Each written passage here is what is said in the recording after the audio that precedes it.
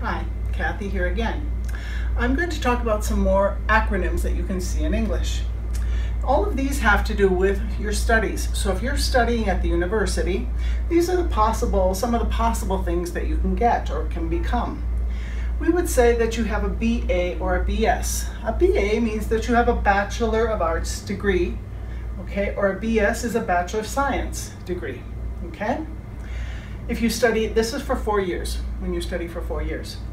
If you study more, usually 2 more years, you can get an MA or a master's degree, all right? Master of Arts, or an MBA maybe, a Master of Business Administration. There are many possibilities actually, okay? Let's say you're very hard, you like to really study, you can go on and you can get a PhD, okay? PhD is a Doctor of Philosophy, and we usually say, he has a PhD in, for example, sociology. He's a Doctor of Philosophy in sociology, all right? So notice we say you have a degree, so you have a BA or you have a bachelor's degree. You have a master's degree.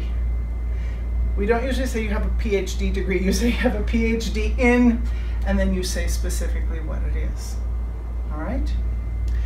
Also, when you want to talk about what you're studying, you say, I am studying, or I study a major. When you study a major, you're talking about a BA, maybe a BS. You don't say I have a career. That's when you're working. Okay, you say you have a major. Or you can study a master's degree. Or you can study a doctorate. All right? So these are some of the acronyms we use, and these are some of the ways we use them.